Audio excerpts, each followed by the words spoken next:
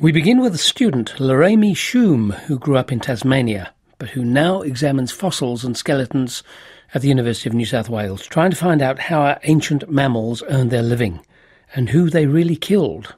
Lorraeme. The aim of my research was to produce an illustrated anatomical atlas of the postcranium of the 15 million-year-old Thylacine, Nimbacinus dicksoni. The postcrania refers to all parts of the skeleton except for the skull. Once I had described this species, I then compared it to Thylacinus cynocephalus, the Tasmanian tiger.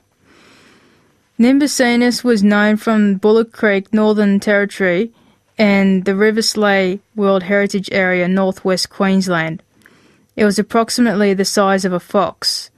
It is a member of the recently extinct family of marsupial carnivores called the Thylacinidae. Informally known as the Thylacines, they resembled wolves and were an example of convergent evolution where unrelated animals looked similar because they had similar lifestyles.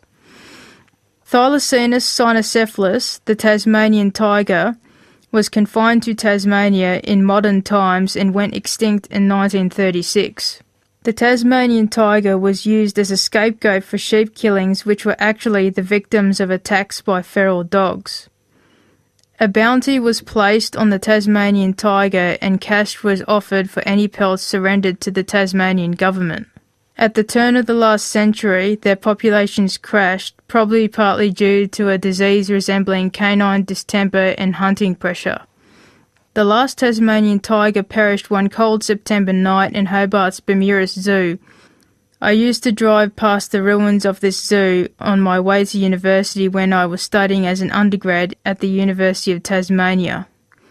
I have never seen a place so haunted by the loss of an animal. There is hardly a day in Tasmania when one does not see the image of the Tasmanian tiger. It is on the registration plates of vehicles. It is the company icon of Cascade Beer, and it is on the state's coat of arms. Nimbacinus was an ancient relative of the Tasmanian tiger that lived in a temperate rainforest that used to cover most of Australia during a time when it was a much wetter place, and when as many as 5 thylacine species lived side by side. The Tasmanian tiger itself originally ranged Australia-wide and was even found as far north as Papua New Guinea. Understanding how these extinctions happen may help us prevent extinction of other species. My research involved photographing all of the bones of Nimbacinus and Thylacinus. I put the photographs on a light box, traced the bones, and then used a stippling technique to depict shadow. I noticed differences between the anatomy of the two species which I described in anatomical terms. The humerus, which is the bone of the upper arm of Nimbacinus, was very robust and had prominent areas for the attachment of muscles. This was also reflected in the breastbone, which had a central ridge.